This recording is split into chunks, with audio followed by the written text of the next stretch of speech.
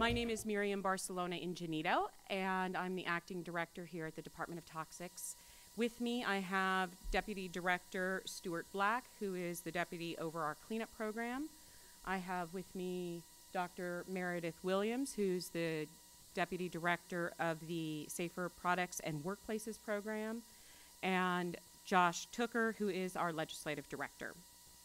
I'm going to cover a few logistical issues first.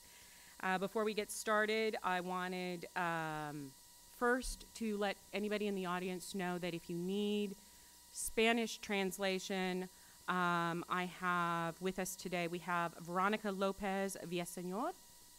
And actually, Veronica, do you want to offer services in Spanish, please?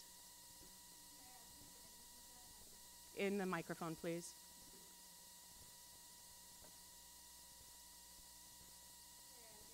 En que necesita translación, por favor, me preguntan si necesita algo. So I'm not seeing anybody now, but if later folks need, Veronica's in the public participation program. We will keep an eye out, and she'll be sitting here in the front of the room, and she can help with any Spanish translation throughout the meeting. Restrooms are located out the door to my left, and then down this little hallway here. And in the event of a fire alarm or other need of an exit, it's out the back doors here, down the stairs to the lobby, and out the front doors to the park there. For those of you attending for the first time, we are not a board or a commission that are required to have, I'm going to move this closer to me because I feel like I'm leaning on the table. We're not a board or a commission that is required to have a public meeting, but rather we recognize that we make decisions that are tremendously important to the public, to Californians in general, and that it is incredibly important for the public to understand how we make those decisions and what decisions we are making. And so this public meeting is a vehicle for you to access and understand our decision making and the issues that are before the department. We understand that you have placed trust in us and that this trust can erode quickly, and that the most effective way of maintaining this trust is to give you access to the inner workings of our department. And so this is an opportunity to help provide that transparency. This meeting was created because this administration and because this DTSC team believes in that transparency. And so that is why we are having these public meetings. Today's public meeting and today's agenda, which I think is, did I do that? Did it change? Yay. Is a really, is a great agenda.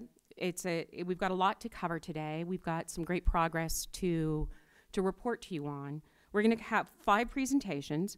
The first one is on cost recovery, and it's in light of some recent, some great work that we've been working on for 3 years, but also some new resources that we've secured with the budget in light of the audit that we've recently received, and so we'll have an update on that. We will have an update on the permitting program, as well as the implementation of our enhancement work plan. We'll have a progress report on our hazardous waste tracking efforts, and we'll have an overall systems improvement update on what we call our Fixing the Foundation. And that will give you that overall report. It's been over a year now since we implemented Fixing the Foundations, and it's a report card, if you will, to the public. And then finally, a legislative update on those pieces of legislation that are sitting on the governor's desk that could impact the Department of Toxic Substances Control. So throughout the day, we'll have a couple of opportunities for the public to ask questions of DTSC. There'll be first a question, a general comment and question period at the beginning after our opening comments. And this first comment period will be, or question period will be for those issues that are not on the agenda. So questions questions for other items. And you can either submit them via the webcast, because we are being webcast as well, or on comment cards, which are located in the back of the room. We will try to answer the questions today. If I'm not able to answer them, if I don't have staff here or we don't have the answer right away, leave me your name and some contact information, and the right staff person will get back to you. Otherwise, like I said, we'll try to do it today. If you are on webcast, send your questions to DTSC public meeting at dtsc.ca.gov. Again, I don't know if that's up or can be up, or if that, I don't know what it is up. DTSC public meeting at dtsc.ca.gov. So I think that covers the logistical issues. And then the last, and I guess the obvious for most, and I think everybody in the room probably is aware of this, but I'm going to state it anyways. The last time we had a public meeting, it was run by the former director, Debbie Raffel. For those of you that aren't aware, she has left the department and was appointed as the director of the environment for the city and county of San Francisco, and I am the acting director here at DTSC. And when I'm not the acting director, I am the chief deputy director here at DTSC. So, kind of a new face, but not really. So I just, for the record, and that would be the only other logistical change that you're seeing. So I want to, without further ado, jump into today's meeting. I want to thank you all again for coming, and really think that that wanted to say that I'm excited to share with you the progress that we have made. Today you'll be hearing about significant progress that we have made in fixing the foundation systems within DTSC. During the past 3 years, we have spent a significant amount of time identifying issues and identifying and creating work plans to help us fix those foundational issues. That is the first step in a very methodical, and I know that this is sometimes can be a painful process in making a long and enduring change. And this is not a quick fix. It is not maybe the fix that has happened in the past, but this is a fix that we believe that is different than those from the past because it will be enduring. So what we're going to report on today is not that plans, but how we're implementing those plans. We've moved from that identifying the problems to creating the plans to implementing those plans. And so today you're going to hear about how we are institutionalizing and making strong systematic change, what we are doing to make these changes part of the very fabric of DTSC, and how those changes will greatly enhance the ability of DTSC to perform its core mission to protect the public health and the environment. So again, great progress has been made, and we here, and again I have my program deputies up here with me, we're dedicated to seeing these changes through and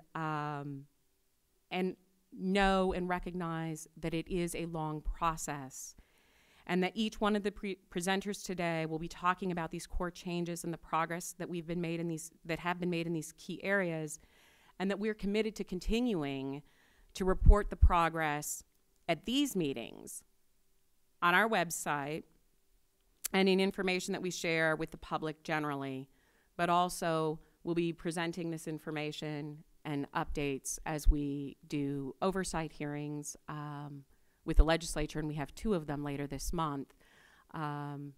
So again, it's a very transparent process that we are engaged in, and this is in part because we believe that real and lasting solutions come from a shared understanding and a collaborative public process. That the best way to make sure that this department is serving the needs of California is to make sure that we have a shared and collaborative understanding of our process, that we have all of your ideas, and that we understand your comments and your questions. And so we welcome them as we move forward today and as we continue down this process. So without further ado, I'm going to jump to the first round of public comments. And again, the purpose of this first public comment is for items that are not on the agenda, so not one of the cost recovery permitting work plan, hazardous waste tracking, the fixing the foundation items, or the ledge update, but items that we aren't going to be covering later in the agenda that you would like to make a comment on or have a question on specifically that you would like to bring to the department. I will take questions, and actually Lim will take the comment cards and she'll bring them up to me, and then I'll ask you to come, or she'll bring you the mic. Or you can send them via the web. And these guys are shaking their heads. I've got a whole slot of time. I'll give people on the website some time to send some in.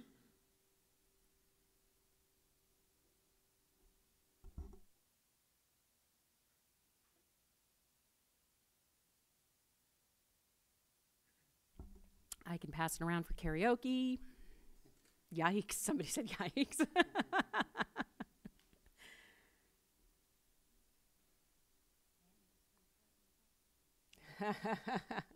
I am not going to sing, as Meredith suggested. All right. Perhaps I can take questions later then, if anything comes in. Okay, should we move? All right. And then this part of my notes got smaller, so I have to put my glasses on, sorry. I would like to start our first presentation. I'd like to introduce Terri Hardy, who is our Special Assistant for Program Review, who will give us an update on our cost recovery effort and the results of a recently published audit by the California State Auditor. So, Terri? Thank you. Good morning, everyone. I'm here today to talk to you about the findings of a recent state audit and our response to those recommendations. Further, I'd like to take this opportunity to share our cost recovery progress. During DTSC's 26-year history, our central mission has always been to protect the public and the environment. To that end, we have spent $1.9 billion during that period to clean up contamination. That work has been transformational. We've turned toxic waste dumps into space for parks, schools, homes, and businesses. We've removed petroleum products and toxic solvents from groundwater underneath schools and replaced soil contamination from lead from low-income housing complexes in Los Angeles. Along with that primary mission, DTSC also has a responsibility to be good stewards of taxpayer dollars. We operate on a polluter pays principle. Simply put, those who cause the pollution should pay for regulation and cleanup, not the taxpayer. Historically, though, we've been better at the cleanup than the bill collecting. But I'm here today to tell you how we're changing that. We are different now. Last month, the California State Auditor's Office released a report on its findings of our cost recovery efforts. The report detailed that between 1987 and 2013, DTSC did not collect $194 million. And it validates what we know, that the department has made progress and has procedures in place to keep us moving in the right direction. DTSC has made sweeping changes in its procedures, and we are aggressively pursuing cost recovery cases. As a result, we've reduced the number of sites with outstanding costs from 2,700 to less than 1,600, a 40% reduction. Also, we have reduced the total amount of outstanding cleanup costs by more than $24 million. That $24 million figure includes cash collected and settlements paid.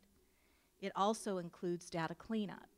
For instance, if we receive grant money but had not applied that to our costs.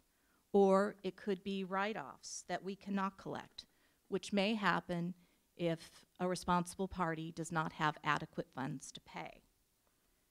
We don't know exactly how much money we've collected, although we are working to better track that information.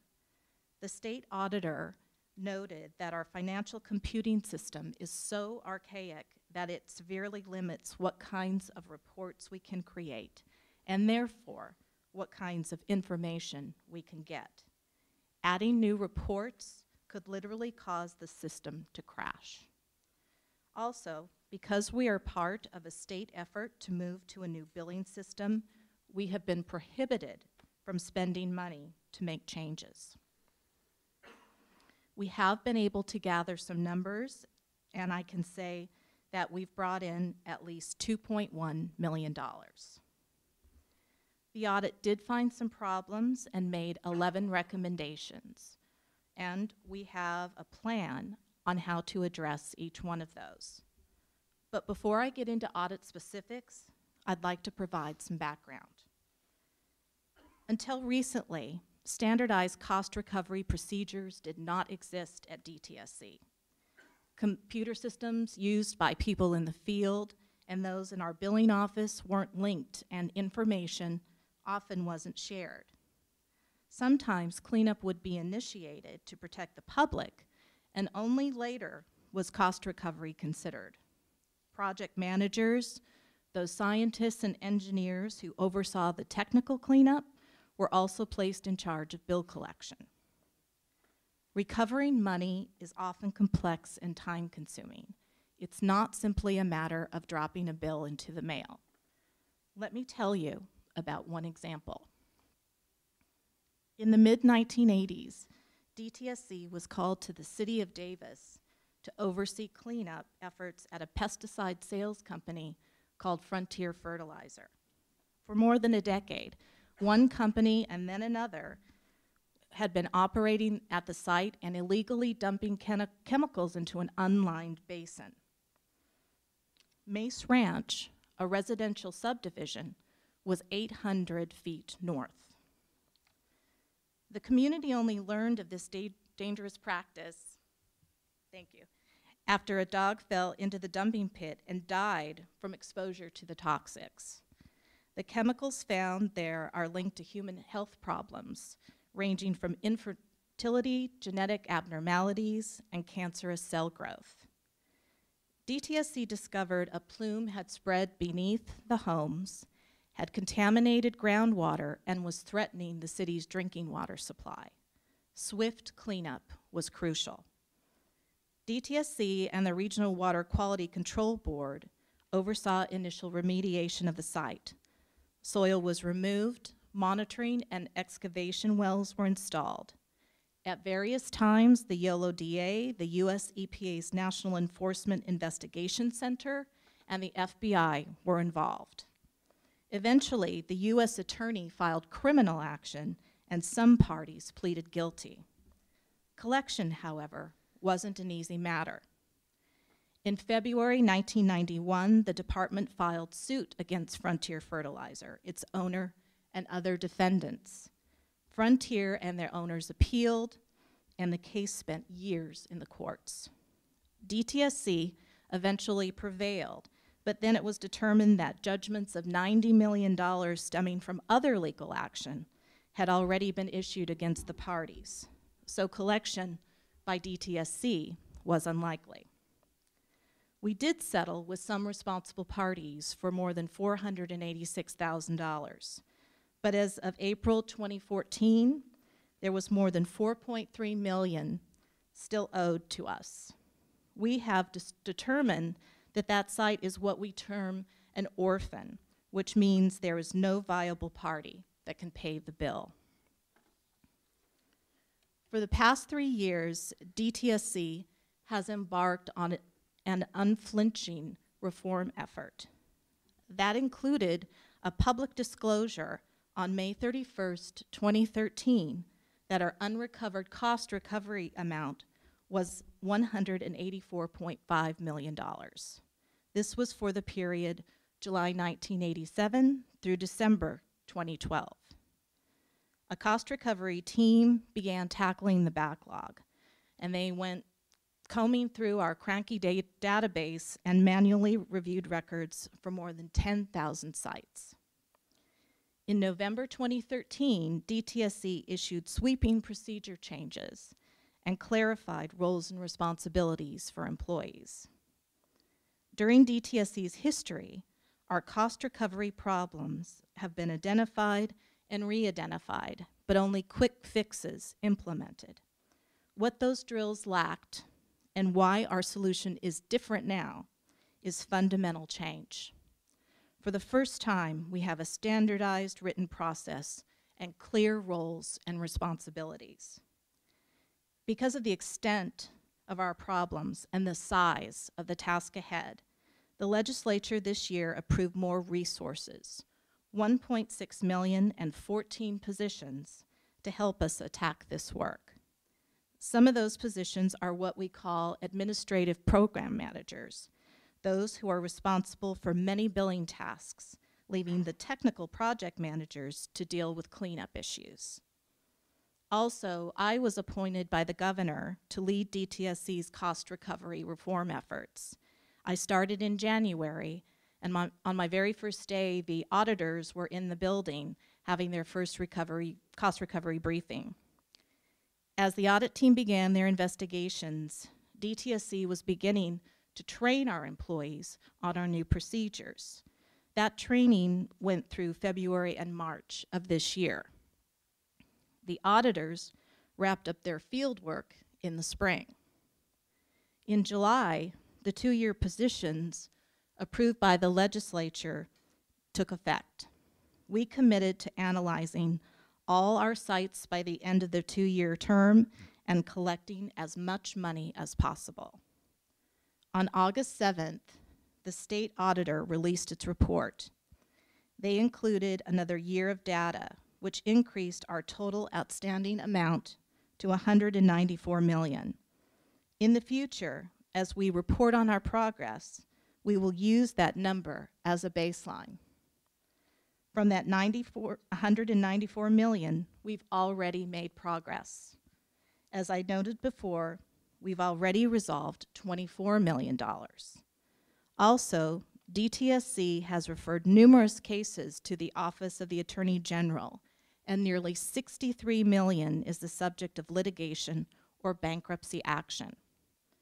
As we continue to analyze our backlog, it is anticipated that more will end up in litigation and will result in dollars collected. In some cases, DTSC has determined that we won't be able to collect on our costs. Often, as in the Davis example, we determine that that site is an orphan. Also, we've confirmed that some sites were erroneously placed on our list and they have zero balances. We've taken those off our to-do list. We continue our site-by-site analysis to determine if there are more cases where it warrants a data cleanup response rather than cost recovery. The auditor recommended we look into whether it makes sense to write off small costs of less than $5,000. Right now, that's more than 50% of our total number of sites. Sometimes the work necessary to collect on a bill costs more than what is owed. So what do? We have had and we will continue to have conversations with the Department of Finance and the Controller's Office on when it is appropriate to write off costs. What's left then for us are 450 sites totaling $101 million. We have identified that our top priority cases should be those with balances of $1 million and above, and those with pending statutes of limitations of any amount. Using those priorities to guide us, we have created a list of 52 sites. We will work methodically down that list to sites of less than $1 million next. One of the audit's findings was that DTSC was unlikely to recover all of its costs. That is true, and it's also no secret. We've said this publicly from the beginning. As I explained, this may be because they are orphan sites with no viable party to collect from. It may be appropriate to write off costs. There may be mistakes that we need to clean up in a data cleanup effort. Sometimes we come to a settlement for less than the amount that is owed. We might settle because a responsible party is unable to pay the full bill. Litigation can sometimes take decades and cost hundreds of thousands of dollars, and sometimes it may be more prudent to avoid that cost. The audit did find that some of our procedures were lacking or were not followed. We'll be required to report on our progress in 60 days, in 6 months, and in a year. By October, the auditor recommends we establish a process to monitor and verify proper review and approval of our responsible party searches. That's the information we gather to help us determine who should pay the cleanup bill. Already, we have formed a team to revise our search procedures to include review and sign-off from supervisors. Also by October, we will revise our process for updating and monitoring the log we keep on the collection letters that we send. In addition, we're setting up a tracking mechanism for statute of limitations so we don't miss the opportunities to collect. Going forward, the cost recovery team is implementing a work plan to ensure we don't repeat the mistakes of the past. Number one, we're professionalizing our procedures. As I mentioned, drafting the 27 procedures has been a huge step. These are being refined now to comply with audit recommendations and employee input. After employees have a chance to work with these a bit and get the kinks out, we will issue a comprehensive cost recovery policy next year. Secondly, we are training on the new procedures. Earlier this year, we trained about 400 employees with cost recovery responsibilities. Employees with significant cost recovery responsibilities will receive further targeted training by the end of the year. And finally, we are underscoring the importance of accountability and transparency. We're creating performance metrics and will publicly report on our progress. Our next milestone will be to report to the auditor in October, and we expect to announce more accomplishments at that time. Crucial, fundamental change has not only been implemented at DTSC, it has been embraced by the many committed people who are working towards the outcomes I've outlined. We've identified our problems, dramatically recast our procedures to address them, and have created timelines for resolution that will be transparent. More importantly, significant momentum has been established, and we eagerly await our opportunity to report to you regarding our mission and produce the results that the people of California expect and deserve.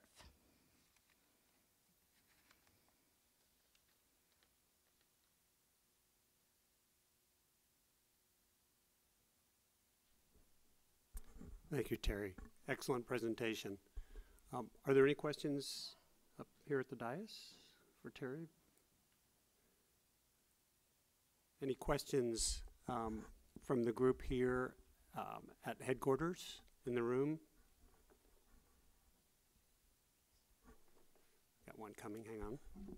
Thanks.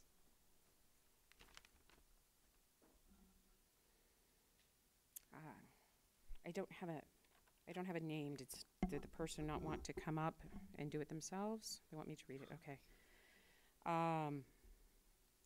Can the owner of the property be sought for collection prior to designating the site an orphan.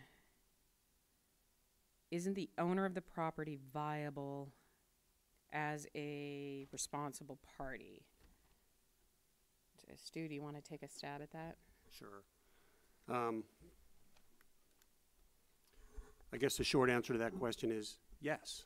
Our standard procedure is to evaluate ownership of the property.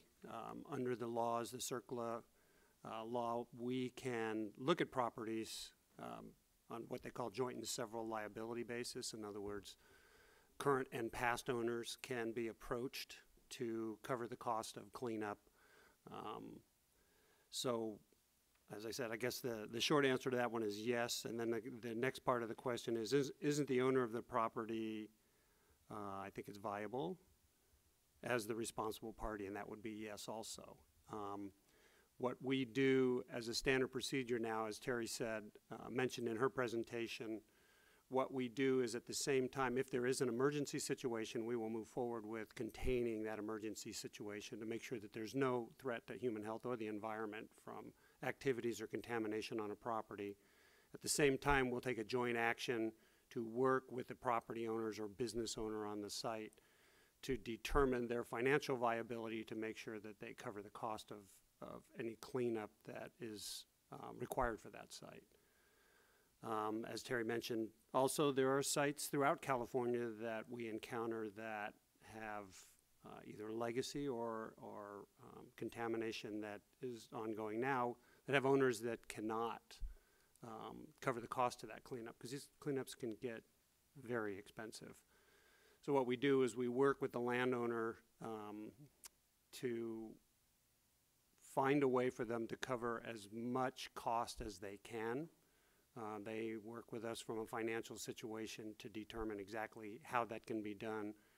And then we try to work out a way to either cover the entire cost if that's possible or a portion of the cost. So. Thank you. Do we have other questions from anybody here in Sacramento? Are there any questions from the webcast? No?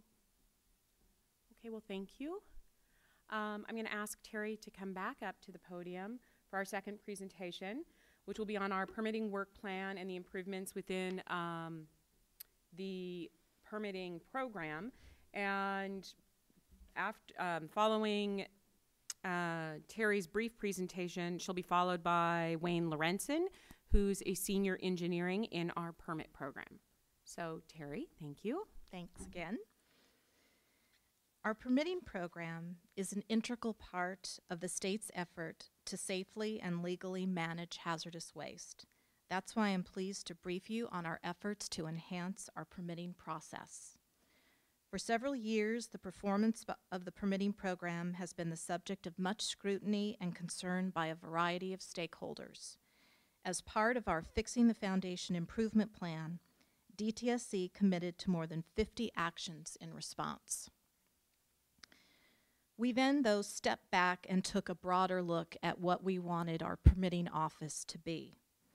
That result is the Permitting Enhancement Work Plan that provides us with a comprehensive roadmap for a host of reforms. We will strengthen our permitting process to be more protective and timely, embrace enforcement, bolster community input, and use more transparent standards and consistent procedures. It's an ambitious plan and a short time frame, 2 years. Because we have much to do and our permitting office's resources are stretched thin, we went to the legislature with our work plan. The legislature then looked at that and approved our proposal for $699,000 and 5 positions to help implement our work plan. We are in the process of hiring for those positions. However, DTSC has not waited to make improvements. We have completed 2 crucial cornerstone tasks already from that work plan. And I'd like Wayne Lorentzen, a senior engineer in our permitting office, to brief us on the details. Thanks, Wayne.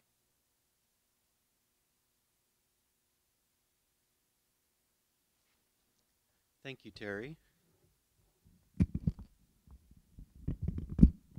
So as Terri mentioned, I'm here to talk about what we've done so far and some key highlights on what we have planned next over the next couple of years. So we've already completed a process improvement exercise for technical reviews, and we've also done a task to map out our entire permitting process.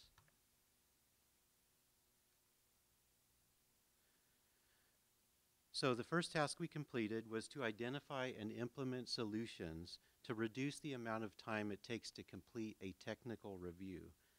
The Office of Permitting completes technical reviews to ensure that applications submitted during our permitting process, that proposed plans meet the legal and health protective standards. So the Governor's Office of Business and Economic Development recently administered Lean Six Sigma training to build on the administration's efforts to streamline permits and make government more efficient. Lean Six Sigma is a combination of tools developed for Motorola and Toyota that focus on process improvement. So the Office of Permitting took advantage of the Governor's Office initiative to streamline government and applied the principles of process improvement and statistical analysis to streamline our own permitting process by setting a goal of 90% of technical reviews to be completed within 13 months. Riz Garagazi from the Office of Permitting, our chief, and Peter Bailey, Office of Permitting's prized senior engineering geologist, provided the expertise needed to look at the Office of Permitting in the mirror and make improvements. So we looked at historical data, and this bell curve here shows our current capability. So this shows if we didn't change anything to our process, this is what our capability would look like. We would expect to complete 20% of our technical reviews within 13 months. So we analyzed the data from the technical review phase of our process to identify our most significant opportunity for improvement. And the data showed us that we currently underutilize a checklist that we developed to guide our determinations. So we are currently expanding the role of this checklist for greater transparency, standardized review, and more efficient determinations. So this is our checklist here. It's 177 pages, 1,082 checklist items, including things like engineering standards and construction specifications for the design of hazardous waste management units. This slide shows our projected capability to complete our technical reviews. By enhancing the use of this checklist, we anticipate that 80% now of technical reviews will be completed within 13 months. This checklist is available on DTSC's Office of Permitting website for those that are interested. So the next two slides show the changes that we made to reduce the time it takes to complete a technical review. This slide shows how we completed the review in the past, and I know you can't read it, but the idea here is to show you the extent of that process. This slide shows how we've improved our process, so how we plan to complete the technical reviews in the future. And as you can see, it's simplified significantly. So that was the first task we completed, to identify and implement solutions to reduce the amount of time it takes to complete a technical review.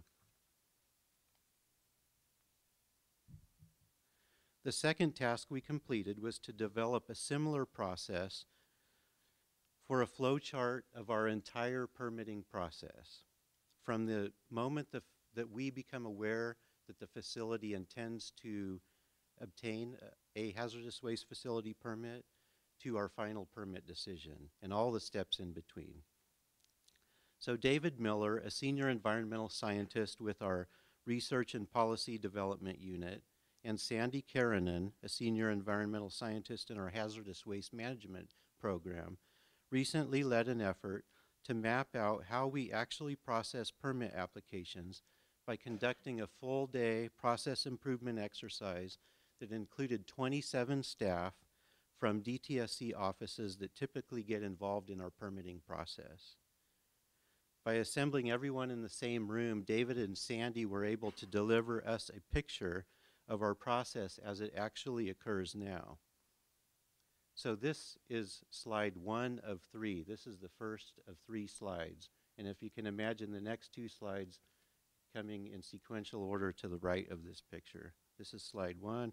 And again, it's unreadable, but the idea is to show the complexity of our process. This is part 2.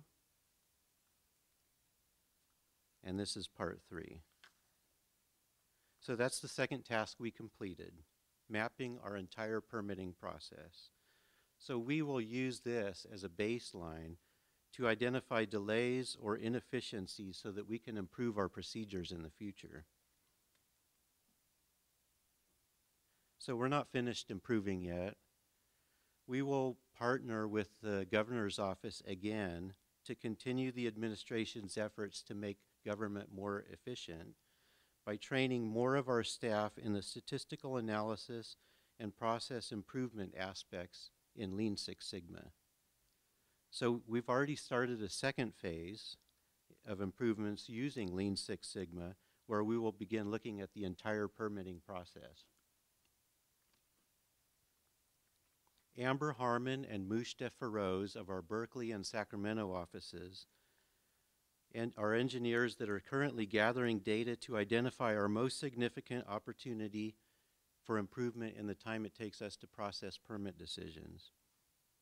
And we plan to complete that by the end of this year. We are confident that we can maintain the highest level of protection of public health and the environment in making permit decisions while reducing unnecessary delays. By doing so, we will add additional strength to our public outreach efforts because we believe that permit conditions are not just about meeting the legal standards. They're not just about meeting enforcement and health protective standards, but they're also about listening to community concerns and stakeholder input. So we're looking at ways to begin public outreach efforts earlier in our process so that we can collaborate with communities and stakeholders earlier.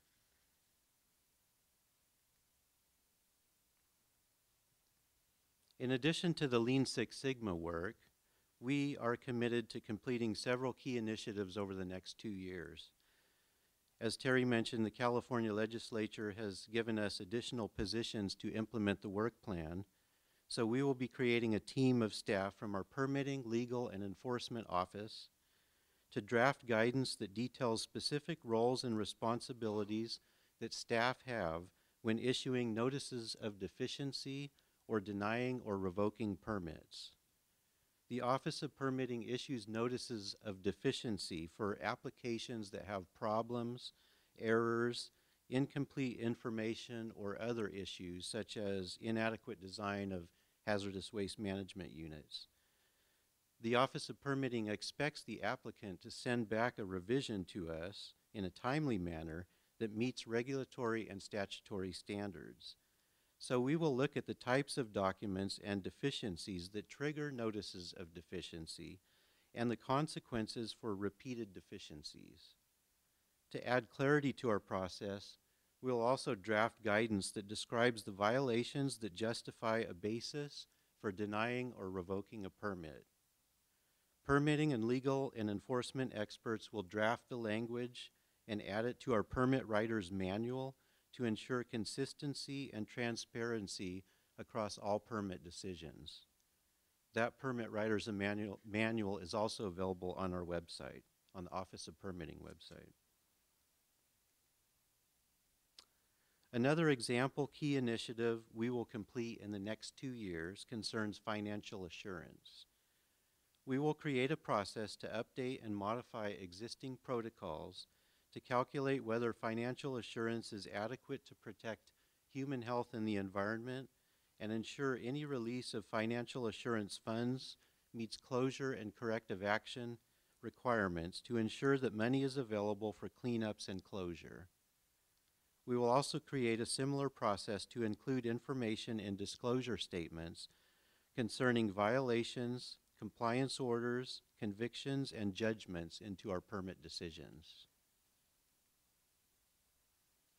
Finally, we have key initiatives to expand the information we provide to the public about permit decisions and create a more robust public engagement process. Nikita Koraddi, a new member of our Workplan team, will provide more detail about these initiatives later in this meeting.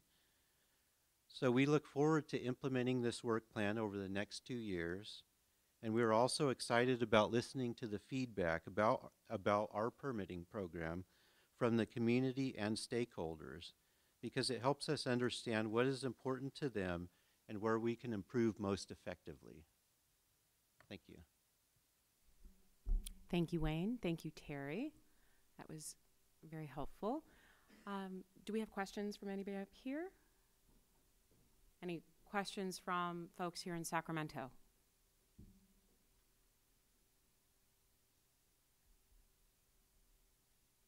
Yes, no? We have one question here. Excuse me, I'm Linda Bunyan with DTSC. I'm not going to stand. I have my notes on my lap. Question, probably everyone in the room knows except me, but what is the Six Sigma Phase 2? Sounds like a fraternity, but it sounds like a maybe fraternity. A sorority. Wayne. Thank you for that question. Lean Six Sigma is a combination of efforts. Lean is they're both actually process improvement mechanisms. So the governor's office introduced a combination of the tools to streamline government. Our phase 2, instead of looking at the technical review phase of our process, we've expanded it to look at our entire permitting process. So we're going to start from the very beginning, as soon as we know that an application is coming in the door, all the way to the time that we make a final permit decision. And we're going to look at ways to improve our process and reduce the time it takes for us to make those decisions.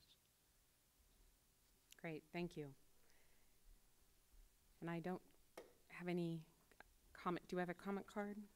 Question.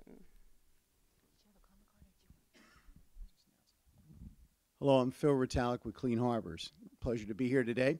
I have a question concerning whether or not the DTSC benchmarked its permitting program against other states in the United States to see if there were any innovative procedures or policies or ideas that those states have already implemented that could help California.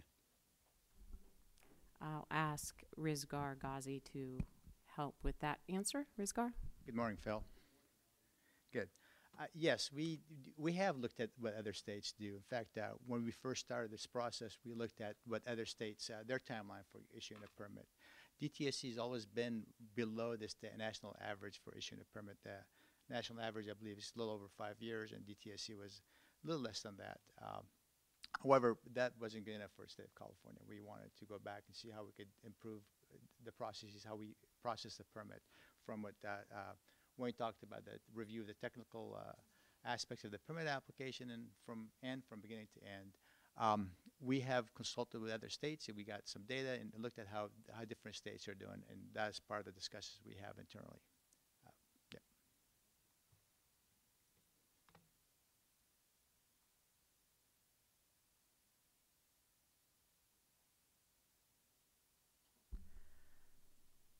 Another question? So Don Chase from Lawrence Livermore Lab. Curious how this affects the renewal process. So you're talking about new permits here, but we have a lot of permits out there that are in renewal. Is this going to speed up those processes as well? Are we still looking at 13 months for technical review, et cetera? Well, the goal of this whole permitting process is to get our permits from an average of 4.4 years to about 2 years for most permits to get them out the door. So that is what we have told the legislature. And so as permits are coming in the door now, you know, they will start to get the benefit as we apply, you know, this new technical review process through it. So it depends on where you are in the process, how much of the benefits you will reap through the permit review process. But that is the goal, is that you know, all of the permits that come through the state of California will be done in 2 years instead of the 4 point whatever it is that is currently taking us. Thank you. Other questions on this topic? I think we have one more. So on David Nielsen with Clean Harbors. So on permit renewals, not taking into account landfills,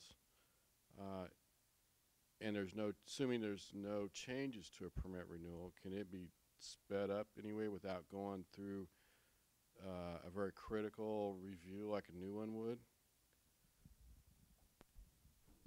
I'm going to have Rizgar come back up. Good morning, David.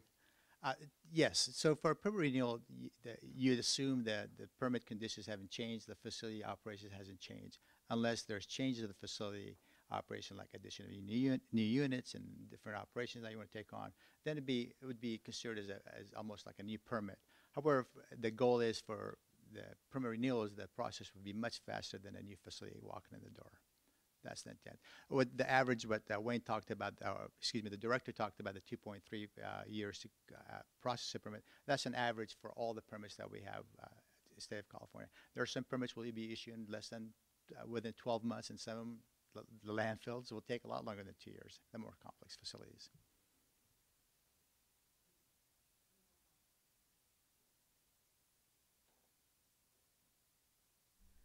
Great. Did we have any questions from the webcast? No? Wonderful. Thank you. Thanks, everybody. Thank you, Terri and Wayne, again. Our next presentation is on steps we've taken to improve the tracking of hazardous waste in California. And Rick Brausch, our Chief of Policy and Program Support in the Hazardous Waste Program, oversees the tracking and has already taken several steps to improve how we track, review, and evaluate the data we receive from hazardous waste manifests. As you'll recall, this was the initial systematic shortfall that we discovered in early 2011, and much has been done to fix this system already, and more work is on the horizon. Thanks to additional resources that we received in the budget, we look forward to significant improvements in the near future, and Rick is going to provide us with an update on where we are. Thank you, Rick. Great. Thank you. Appreciate the opportunity to update you on some of the exciting things that are happening with our hazardous waste tracking system. With the 2013 Hazardous Waste Management Program reorganization, I now have the privilege of overseeing the group that manages this system. And I found it to be one of the most innovative and dedicated groups in the department that I've experienced. And I'm pleased to provide this update on their behalf. In the presentation, I plan to give you a brief overview of the system, our current efforts to improve the system, including the use of our newly budgeted resources, and so what's on the horizon, what's the future hold for hazardous waste tracking system. So what is the hazardous waste tracking system? It's the DTSC information system that houses all of the information related to hazardous waste handlers in California, as well as all the shipments of hazardous waste that originate in California. We've had a system like this since the mid-1980s, beginning with the Hazardous Waste Information System. For those of you who have been around that long, it was a green screen of information that you would have limited terminals that you could go and access this. The current system that we're operating was built and was implemented in 2002. The information that's in this system contains both images and data from all of the manifests that are originated in and end up in California. There are over 450,000 shipments of hazardous waste each year, so all of those shipments, all that information gets placed into the system. It also contains information from over 110,000 generators of hazardous waste that are in California. It contains information about our 950 registered hazardous waste transporters, and it contains information about California's 117 hazardous waste facilities, as well as approximately 50 out-of-state facilities to which our California generators ship their hazardous waste. And California is only one of a handful of states that actually operates a system like this. Most other states that have much smaller operation and much smaller footprint actually still use those paper copies and look in boxes for their information. So we are actually one of the more innovative we compare to states like New York and Illinois with respect to the operation of a system.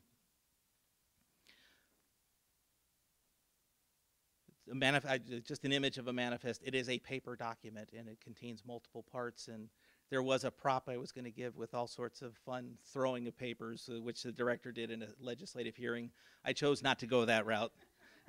You can't up her, and there's no way I'm going to try. So, but again, it is a paper copy. And again, as you might imagine in Marvel, 2014, we're still using a paper copy, which is no carbon required paper.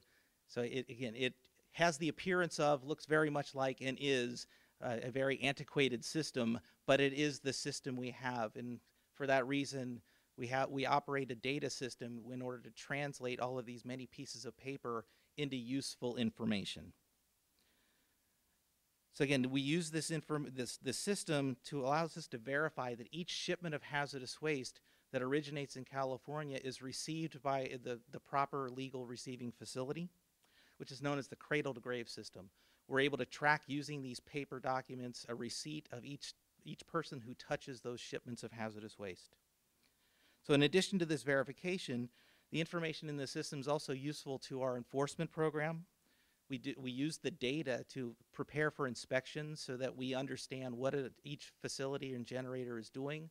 We can anticipate what types of waste they are handling, what types of waste that they aren't showing, which we might be able to understand they might be mismanaging. And again, with each of these images of information, or each of these, all right, I'm going to apologize because this is the former presentation. So this was I took out a lot of this information. So I'm reading off of a streamlined presentation. My apologies. So I will try to sync this up. The enforcement program also uses each of the images for evidence for their enforcement cases. Each of these signed documents, the images of those becomes the evidence of a transaction that generators, transporters, and facilities can be held legally accountable for through the signature and certification. The information in the system is also useful for assessing and assigning fees.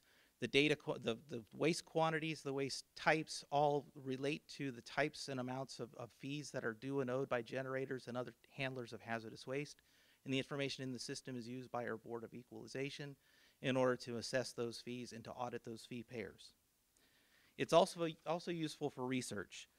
From the system and from all of the data we take from the manifests, we can determine what types of hazardous waste are generated in California each year, how much hazardous waste is being generated, and by whom. And we can also find out how this year's hazardous waste generation compares to previous years, so we can understand trends, we can understand and potentially forecast future types of waste management issues that are coming in the future. That would make sense. Sorry about that. So the challenges that the director indicated, we have known for some time that HWTS has challenges. We've known that the system's aging. 2002, the language that the system was written in is no longer supported by software manufacturers. So we have a significant vulnerability in the system through that, through just its coding. We've also known about the issues with data quality.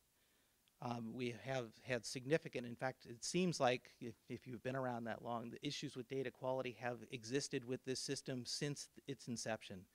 The idea that information handwritten on a paper form by people who may or may not have an interest in the data quality would then get translated into a data system. There are many layers of that can lead to errors in the system, and the errors compromise the utility and the value of the data.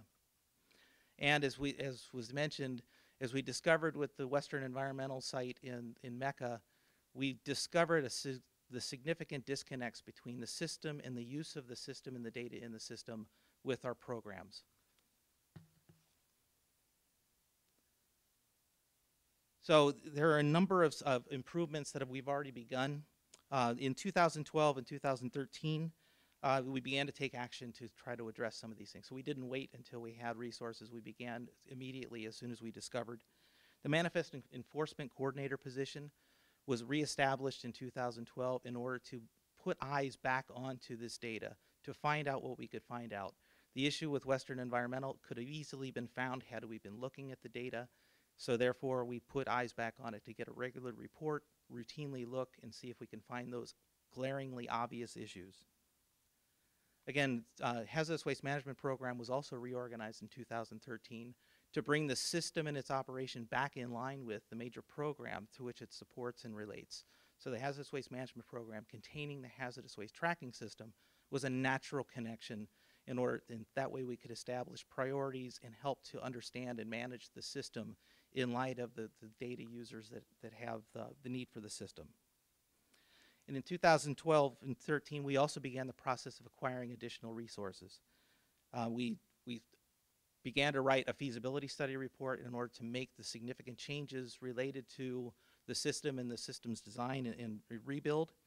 And we also began to draft budget change proposals.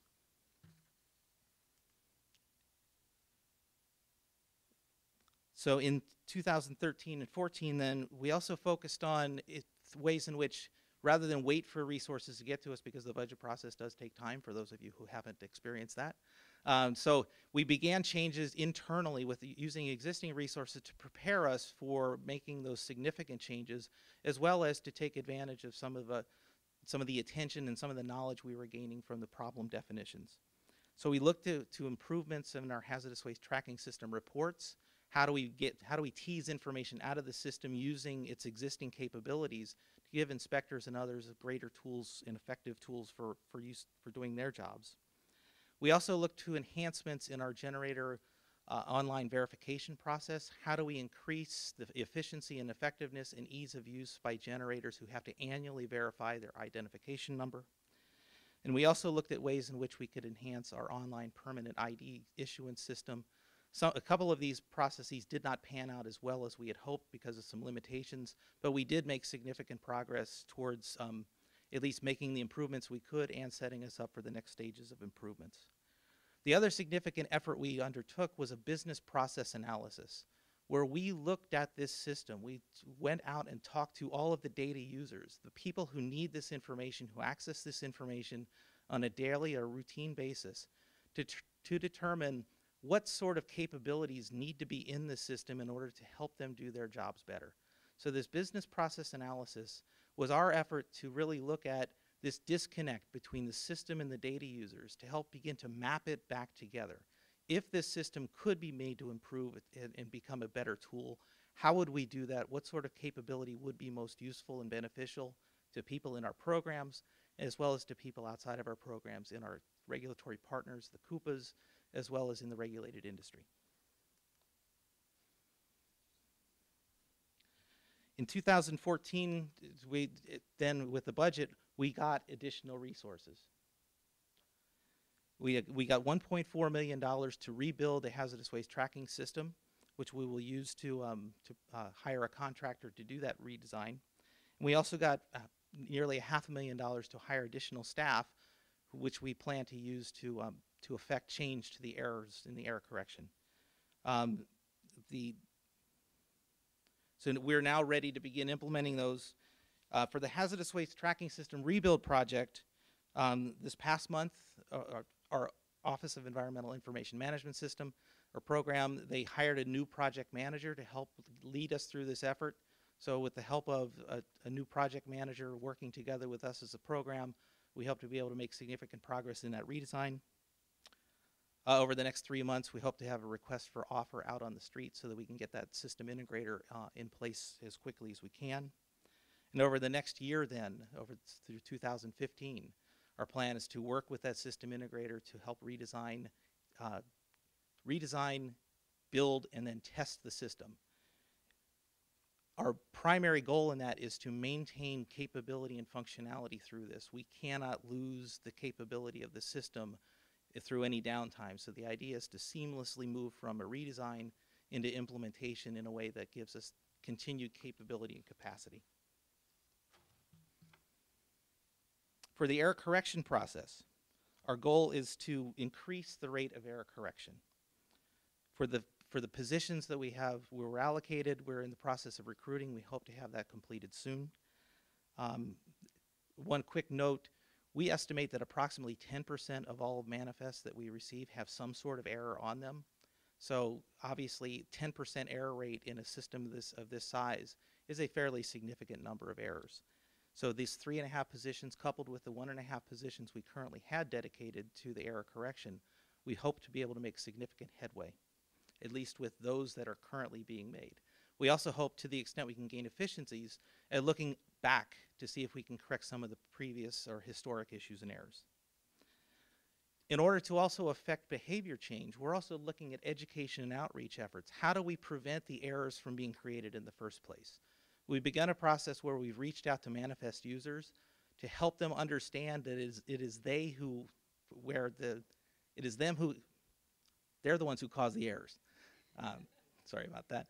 So basically, it's their handwriting, it's their legibility, it's the information they put on the manifest, it's their use of tons versus pounds versus gallons, it's their use of decimal points, which can actually create significant issues and challenges. We've also reminded them that we have the authority to assess a $20 fee for the correction of any manifest. But at the same time, we've also reminded them that if they tell us about their error before we find it, they don't get charged the fee. So again, we've tried to kind of instill in them the motivation to help change the behavior and help to improve the system. Anything less than 10% gives us the ability to look backwards and do more error correction from previous. We're also working with our external contractor to develop an automated error correction letter system so that when the information is brought into the system, it automatically generates an error correction letter so that we can immediately begin the process of getting the errors corrected in the system. And we hope to have the system in full-scale implementation by November of 2014. Some additional improvements we're looking at beyond then, beyond the allocation and the work with the resources we've been given, is to look at additional improvements that we can make. How can we build on the success of staff innovation? How can we build on those things that we've already begun? Again, our goal here is to expand the use of knowledge, of data for intelligence. How do we use this valuable resource in order to help us do our jobs more effectively? We want it to be able to take advantage of the power of information and technology. That's one of the most key and integral failures or downsides of the system we currently have, is that it has so many limits based on the data quality that it takes so much time to manipulate and work with the data to actually tease out the errors that are in it, that you have very little capability of using it to project, to be able to forecast, to be able to see where a data system of this size and this power could bring you. So our job and our goal here is, how do we make this system work for us, reduce staff time that's necessary so we can dedicate staff time to those areas where we can protect public health and the environment. We also plan to expand our automated and online systems. Our hope is to bring us into the 21st century. We figure that if DMV can do this, I think we can. It's a lofty goal, and not a lot of promises here, but it's a goal. Ultimately, our goal is to improve the integration of this system into the work we do. How do we make this a tool that's effective and useful for our staff?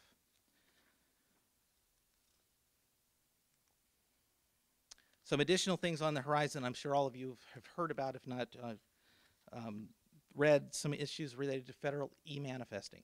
The federal government has identified electronic manifesting as one of its goals for the future. Again, although for the future, it's been on their books and on their horizon since 2002. Our hope is that someday, eventually, they are able to accomplish their goal. They have a targeted completion date of 2015, funding dependent. I'm not sure that they're going to be able to accomplish that. We're going to continue our efforts regardless of EPA's efforts. At the end of the day, our hazardous waste tracking system improvements will be needed regardless of what the federal government does. So although on one end we have our error correction and data input issues that we have with our system right now, our hope is through e-manifesting, which allows manifest and data and hazardous waste handlers to input data directly into the system. Our hope would then be to just integrate the federal data into our system and be able to use it as one large tool.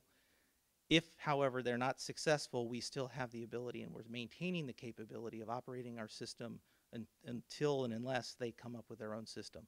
Whether or not we can then move ourselves away from paper, that's another challenge that we'll have to take on then.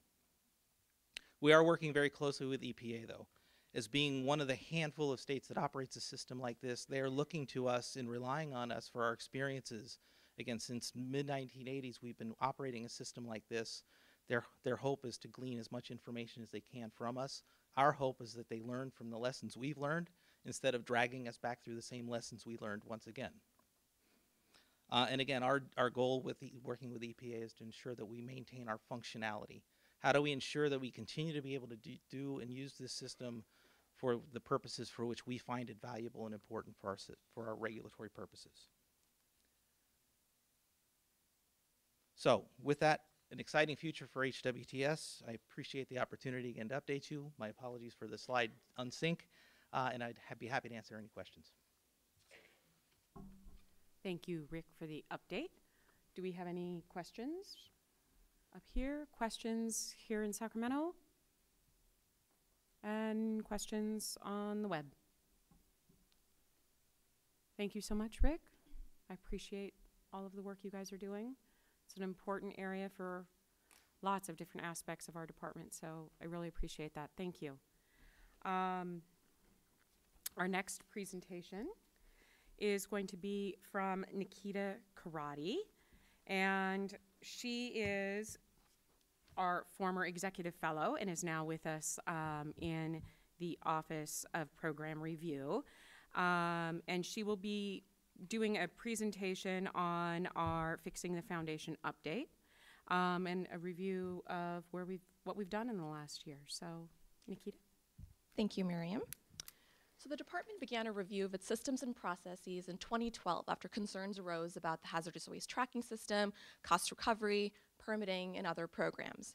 We realized that while quick fixes had been implemented for a number of these programs in the 90s and early 2000s, real and permanent solutions required a thorough analysis and foundational improvements. So in 2013, a list of 36 issues were identified and prioritized. We then developed work plans that spelled out concrete improvements and publicly tracked our progress. Recently, we posted a one-year update report detailing the actions that were successfully completed, as well as those that still require further attention. You've already heard from my colleagues about much of this progress, particularly in cost recovery, permitting, and the hazardous waste tracking system. But we also improved, at the same time, a number of internal and administrative processes. So for example, we balanced our budget. We resolved personnel misallocation issues, we updated exams and training, and we're ensuring that all staff are held accountable through timely performance appraisals. While Fixing the Foundation represented an important milestone for the department, it is not the end of our road to improvement. What follows is a quick snapshot of some of the department's commitments for the next 6 and 12 months. Again, we went through the process of systematically creating these public work plans, which can now be found on our website, to encourage department-wide consistency, transparency, and accountability. So as Terri discussed earlier, DTSC has already made significant progress in creating and maintaining strong, sustainable, and transparent cost recovery systems, from updating our DPMs, to issuing a comprehensive policy, to ensuring that our IT infrastructure is improved. This will help DTSC maximize its recovery of past, present, and future cleanup response costs. DTSC's Enforcement and Emergency Response Division, among other responsibilities, conducts inspections and takes enforcement actions to ensure compliance with California's hazardous waste laws and regulations. We also provide emergency response to hazardous materials related emergencies throughout the state. In April 2014, DTSC launched user-friendly enhancements to its EnviroStore database to provide the public with detailed information on inspections and enforcement actions at permitted hazardous waste facilities. So in an effort to continue to make our enforcement activities more accessible to the public and more transparent, enforcement staff have initiated a pilot project to determine how to best seek public comment on DTSC enforcement cases and settlements before they're finalized. So program staff have already begun drafting a project plan, which will be further informed by input that's currently being gathered from community members, industry, and NGOs. Additionally, DTSC will be focusing on emergency response planning to better train DTSC staff to provide immediate assistance to local emergency response teams as mandated by the state's emergency plan.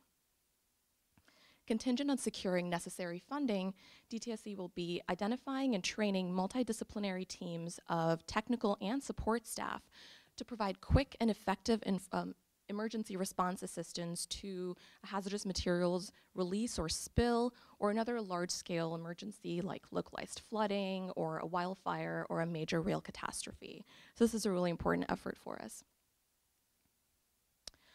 Our Brownfields and Environmental Restoration Program, also known as our cleanup program, safeguards communities by investigating and cleaning up contaminated properties.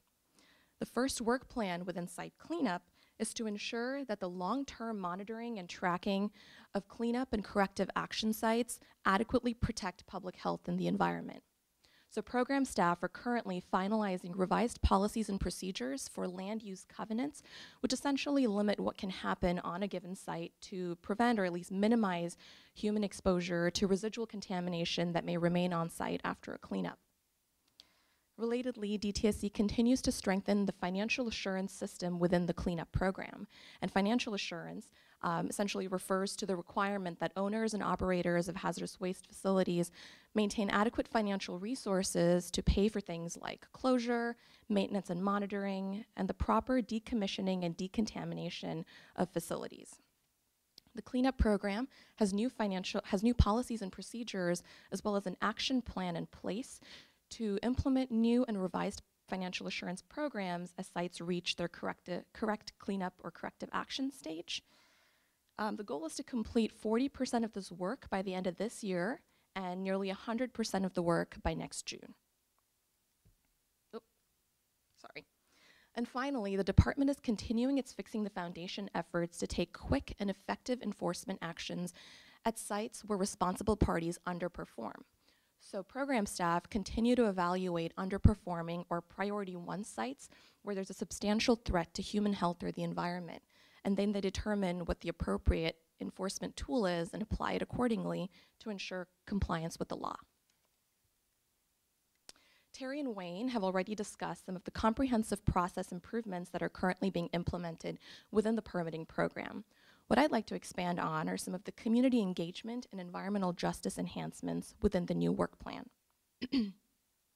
So to better inform the public of DTSC's progress in processing permits, we will soon begin posting quarterly and easy to understand summaries of permit activity at each facility on the website. Similarly, recognizing that a lot of the work that we do can be fairly complex, we will design a community workshop process to inform the public and stakeholders about the permitting process, some of the mechanics, what to expect, and what their roles and responsibilities will look like. We will also be reviewing and revising how we gather and incorporate public recommendations into our final decisions. Communities often feel at a disadvantage because of the technical nature of our work and because we may not always adequately demonstrate how or if we considered their input. So in addition to early public involvement and early consultation, we will be improving the way we reflect public input in our final decisions. And finally, an innovative effort within the permitting work plan is to design and implement an enhanced review procedure for facilities that are located in communities that are disproportionately burdened by multiple pollution sources and vulnerabilities. This review could include a list of all the potential environmental health concerns that are relevant to a particular community, such as air pollution or groundwater contamination, and then see if there are any mitigation measures that can be incorporated into a permit condition or another document to help address these concerns. DTSC, in addition to some of these protections that are in the permitting work plan, DTSC will be partnering with the Professional Community Involvement Organization to conduct and facilitate statewide outreach to talk to the public. And our hope is basically to look at our current public engagement practices as a whole and really identify opportunities for improvement and see where we can modernize our efforts to better inform and involve the communities that are most affected by our decisions. So where can we take advantage of new communication tools to better identify the relevant environmental health concerns in communities that are disproportionately burdened? What does an assessment process that really gets to the heart of a community's concerns look like? How do we tailor outreach to address cross-media concerns, and so forth? The Office of Communications will also be working to make our website and our social media tools more useful, accessible, and reflective of the needs of the public. So this involves not only taking down outdated or inaccurate documents on the web, but also improving the way we do content management and identifying and then utilizing the best social media tools to communicate effectively with the public. Ultimately, we want to be able to tailor how we do community outreach to involve communities in the process, give them a forum to more effectively discuss, participate, and even question our decisions. DTSC will also be replacing its aging financial systems and transitioning how we do our budgeting and accounting and other processes into the new financial information system for California, also known as Fiscal. This is a fairly complex effort, and so we're currently redirecting resources to make sure that we can make a smooth transition to Fiscal by July of 2015. Among other things, Fiscal is expected to help us improve the way we do cost recovery tracking and billing, so furthering the overall cost recovery effort that Terri discussed earlier. And finally, as for our Safer Products and Workplaces program, work plans are currently being developed to ensure that the Safer Consumer Products regulations are successfully implemented so that we can continue to reduce the presence of toxic chemicals in the products that we buy and use. The department is currently creating a guidance document to assist stakeholders in their preparation of alternatives analyses, which manufacturers will use to identify potential alternatives to harmful chemicals in what we call priority products. So the goal is really to assist businesses and come up with new tools to increase their awareness of compliance requirements. Additionally, we're currently developing a 3-year work plan that will identify the product categories that DTSC will research over the next 3 years, and future priority products may be chosen from these categories. Simultaneously, the 3 initial proposed priority products that were announced by DTSC in April of this year are planned to be adopted into regulation, but following California's rulemaking process. So in conclusion, the Fixing the Foundation initiative and ongoing work plan development really represent the department's commitment to avoiding the quick fix approach that we've talked about throughout the public meeting, and really aiming for systematic and systemic process improvements. This effort really gave us the opportunity to develop a framework for not only identifying when and where these process improvements are needed, but also it can display to us the importance of tracking our progress and also of prioritizing our commitments in order to create this real and lasting change and build strong systems for the future. Thank you. Thank you, Nikita. That was an excellent presentation. And I just wanted to highlight just one thing before I open it up to questions from folks. And that is, again, to highlight the importance of the work that we are doing on the community outreach program within the department as a whole, but specifically with environmental justice communities, and not only in the permitting arena, but across the department. And to that end, I am really excited to be able to inform you all that we have received approval from the governor's office as well as the secretary to establish an assistant director for environmental justice here at the Department of Toxic Substances Control, and that we are actively recruiting to fill that position, and that I am working with the assistant secretary for environmental justice at Cali, PA, to look for candidates to fill that position as soon as we possibly can. And again, it is just that we recognize that environmental justice communities are home to some of our most complicated permitting, enforcement, and cleanup sites, and that these communities both deserve our attention, and that we are committed to bringing about meaningful change and facilitating constructive dialogue that improves the environment in the areas that they live and work in. And so again, this is really signaling that change and that fundamental foundational shift in where this department is and where it is heading. And I'm also pleased to say that in addition to Roger Kintz, that many of you know that has worked on environmental justice issues in this department for a long time, we have Nikita Koraddi, who will be working, who just did this wonderful presentation, will be working on the permitting work plan implementation on specifically the environmental justice and the community outreach components of the implementation. So again, I just wanted to take this opportunity at the end of your presentation to really highlight that it isn't just, yes, we want to engage the community, but we are taking concrete and real steps above and beyond these work plans, that this is a concrete step and it is going all the way up to the governor's office and to the office of the secretary, and that we're putting some serious resources in to make this a reality, and I'm very excited about that change. So, having said that, I am wondering if there are any questions about the foundational presentation and the 6 and 12-month work plans that that are ahead of us. So the work that we've done already, or what's ahead of us. Yeah, hi, my name's David Nielsen with Clean Harbors again. In the presentation, she mentioned something about strengthening financial assurance arrangements. And my question is what do you mean by strengthening financial assurance? And then are you finding that for existing TSDFs that the financial assurance is not adequate at this time? Or just kind of wondering what the overall bigger issue is that.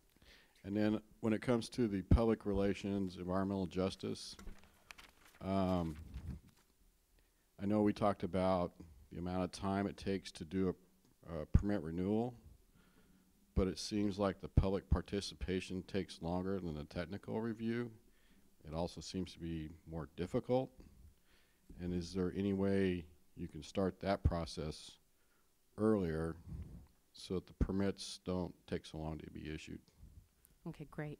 So with respect to the financial assurance, I'm going to answer part of it, and then I'm going to pass it to Stu. And then with permitting, I'll probably do the same.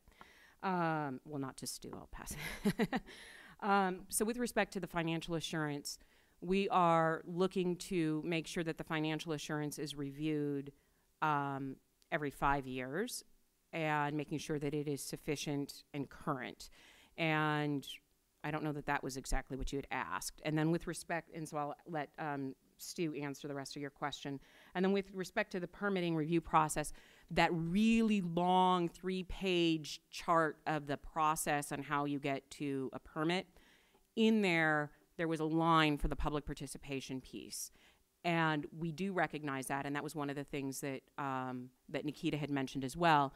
Yes, we are recognizing how do we bring in the public participation process in sooner into the permit? Is there a way to bring it in perhaps earlier and maybe at the same time as some of these other activities, and how to make their participation more meaningful? And so this is part of that big chart that Wayne put up early on, and it is part of that conversation that we're going to have. How do we make it a more meaningful and more efficient process? And I don't know if there's anything you would want to add. If you do, let me know, and after Stu answers the financial assurance question, I'll let you chime in. Yeah, just to add a little bit to your financial assurance question and to your answer, it's as with Rick's program, our program was working with some fairly antiquated models and systems for cost estimations for whether it's corrective action or cleanup sites.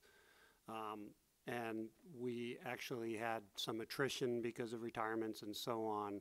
And we have decided that what we really need to do is we need to make sure that we're using up-to-date systems for estimating, so that we're, because I'm sure your consultants are using those systems, we need to make sure we're apples and apples with the facilities or with the cleanup entity that's doing it or the project proponents. So we've moved forward with updating those systems, and I believe we've completed that update. We may still need to buy 1 or 2 new programs. But so we're ready to go on that. We have implemented training for new staff and actually hired some new staff to replace the staff that we had, to make sure that we have not only the capability but the capacity to deal with the financial assurance. We took a look, and we noticed that we really need to be updating these on a regular basis. We need to make sure that the numbers are correct, not only for our standpoint to make sure that if the costs have gone up or if something new happens because of a 5-year review, but for your standpoint or our stakeholder standpoint, because if they've put work into something and they've completed it, we need to make sure that any financial assurance we have goes back to them to reflect the work that they've done. So that's the main focus of what we're doing right now.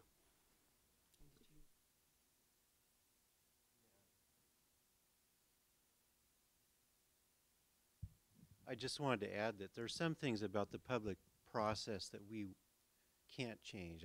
Like the public comment period, there's statutory requirements for that. So, but we are looking at ways that we can build engagement with the community earlier in the process so that they're more prepared when we go out with a draft decision. Great, thank you. Do we have other questions here in Sacramento? How about to the internet, to the web?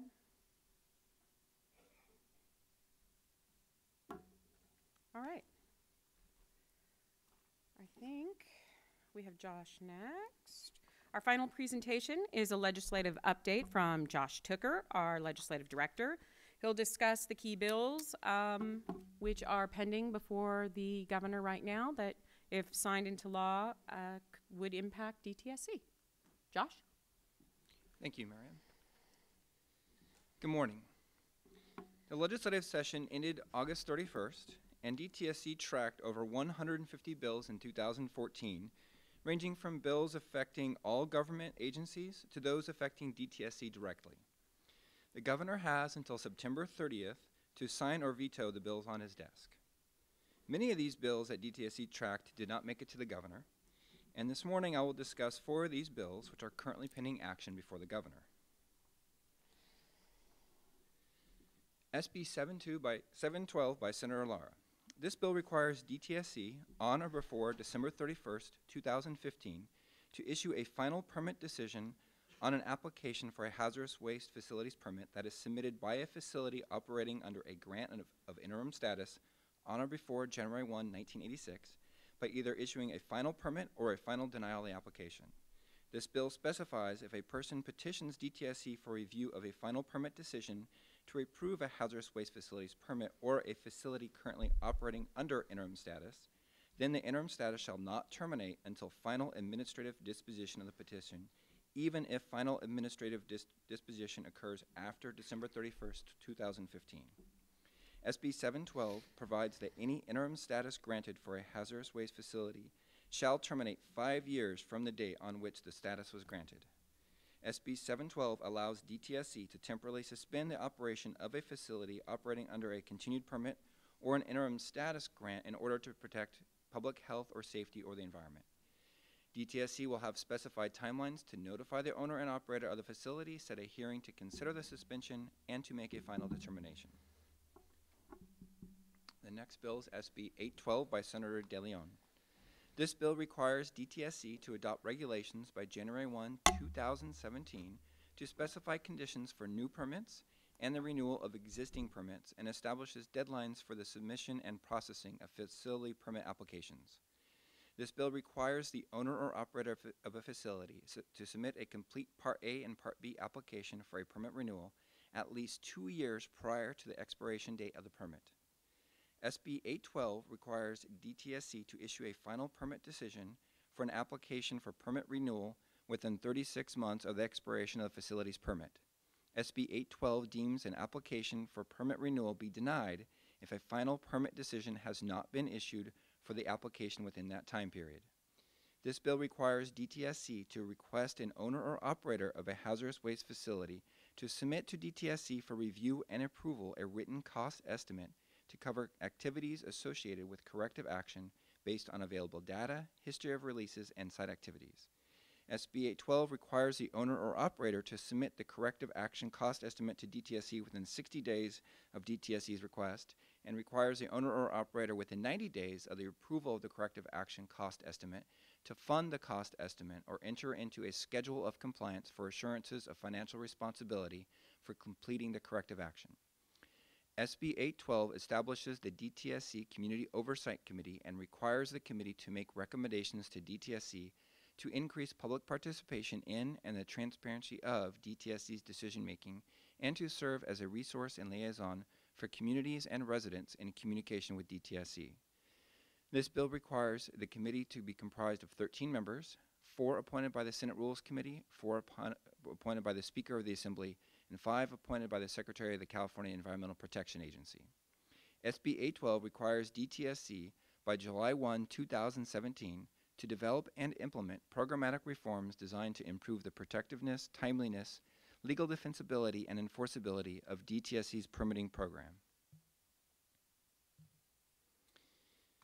SB 1019 by Senator Leno.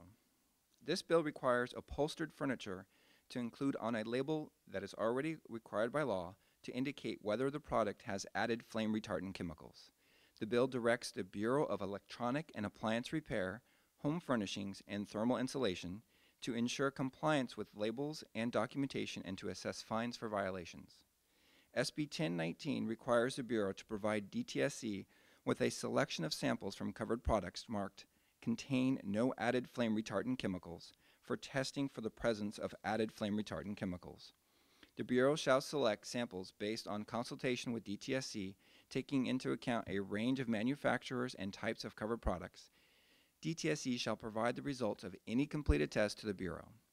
This bill requires the Bureau to reimburse DTSC for the cost of testing for the presence of added flame retardant chemicals in covered products. And finally, SB 1249 by Senator Hill. This bill requires DTSC to prepare an analysis evaluating the hazardous waste management activities at metal shredder facilities. SB 1249 authorizes DTSC to adopt regulations establishing management standards for hazardous waste management activities at metal shredding facilities until January 1, 2018. SB 1249 states that all hazardous waste determinations, policies, procedures, or guidance issued by DTSC before January 1, 2014, governing treated metal shredder waste to be inoperative if or when DTSC completes its analysis and either adopts new regulations establishing alternative management standards or rescinds the existing conditional waste classifications. This bill sunsets DTSC's authority to adopt regulations relating to metal shredder waste on January 1, 2018. And SB 1249 authorizes DTSC to collect an annual fee from all metal shredding facilities that are subject to regulation to cover DTSC's costs for implementation. Thank you. Thank you, Josh. Do we have any questions from anybody here in Sacramento? Phil? Oh, sorry. Okay. Here?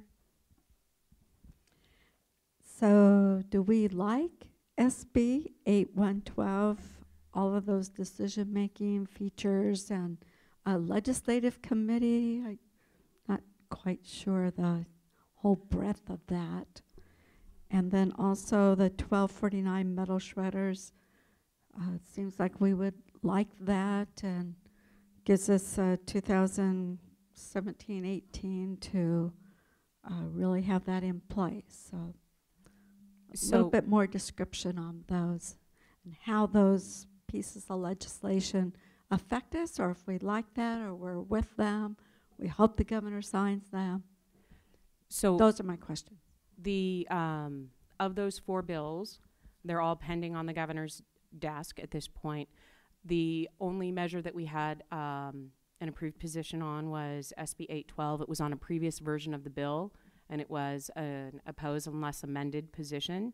The author took some of our amendments, but not all of them. And so the governor is currently weighing the bills now. So we have weighed in with the governor, but at this point they're on his desk. So we can't discuss those at this point.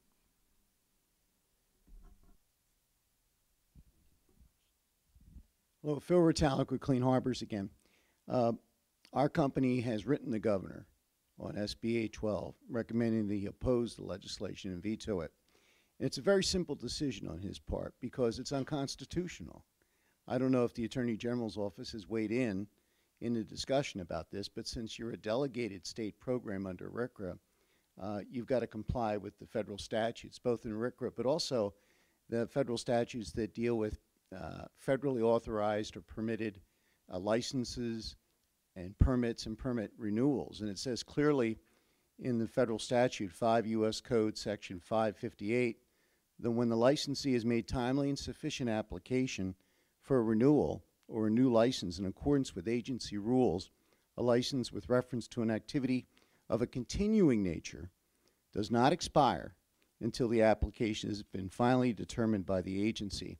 And that has been recodified into RCRA under 40 CFR Part 271. So Josh, I just wanted to reinforce that I would hope that the governor's legal team has opportunity to take a look at the applicable federal statutes and federal rules and regulations and takes those into account, because for a facility like ours, we would disregard the De Leon bill if it was passed and would likely end up in court because it is unconstitutional. Thank you. Other comments here in Sacramento? And we have one question on the web that they are printing out for me.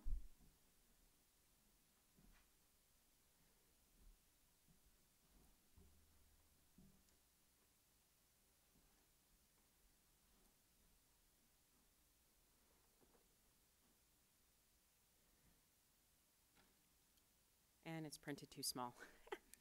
Sorry.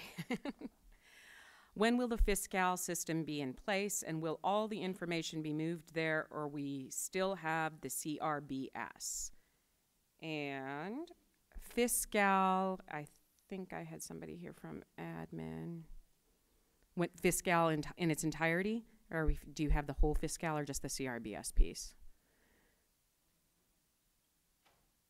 Okay, so go ahead, Terri.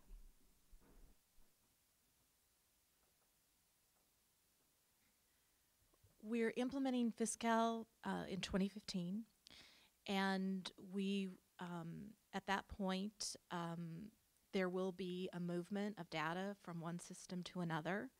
While it is optimal that we move clean data over into the new system, it won't necessarily break the system if we, as I said, we're doing a site-by-site analysis on a priority basis of our sites. So we will be moving what we have left to evaluate over into the system, and we'll do that evaluation there in that system. So it will be our new billing system and our new operating system for this, and we will have to change our procedures to mesh with their system. So it will be a stretch for us because some things are different, but they are doing some things for us. For instance, give us the ability to bill several responsible parties as opposed to just one, because we do have a unique process. So that's the process that we see. And we have meetings regularly with the fiscal team. So it's our admin team, our program team, along with fiscal. So they're sitting down with us. We're having these program and our needs meetings with them so that they're building the system to meet our needs. And as we identify issues, and capability issues that we need above and beyond the basic accounting functions that and budgeting functions that are coming and being built for the statewide functions of Fiscal. They are building it to customize for each of the departments. So as we come up against little blips, as some of the things that we've identified for the CRBS system, we've identified the issues. They have so far been able to address the concerns and issues that we've raised. So as we come up against them, they have addressed them so far. So to your concern in the email, will all of the information be moved? So far, I'm going to knock on wood, so far they have been able to address all of our concerns to date, and so let's hope it will continue that way. So are there other questions here in Sacramento? And any other questions on the web? Great.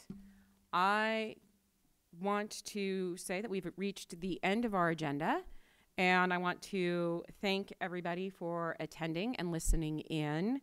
We have had, and hopefully you have seen, that we've made some significant progress here at DTSC. I want to thank all of the presenters and all of the staff that put in many hours in preparing the work that led up to these presentations, as well as to the support staff that went in behind the scenes, as well as to our IT team that made this go off very smoothly today. So thank you very much. And I didn't break anything, although it's early.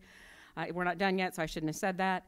Our next meeting is December 10th here at headquarters from 9 to 12, and it'll be in the Sierra Room. If you would like notifications via email, please add yourself to our email distribution list. The agenda will be again posted on the website. And again, I would like anybody here to sign up on a list at the back of the room, and we can add you that way as well. I, again, thank you so much for taking the time to share part of your day with us and taking the time to be interested in the work that we do here at DTSC. It is incredibly important work to the people of California. We take our jobs extremely seriously, and we have a duty and a responsibility to do it well and with great pride for the people of California. And I hope that you see that that's what we are doing, and we want to continue to do that. So thank you very much, and have a great rest of your day.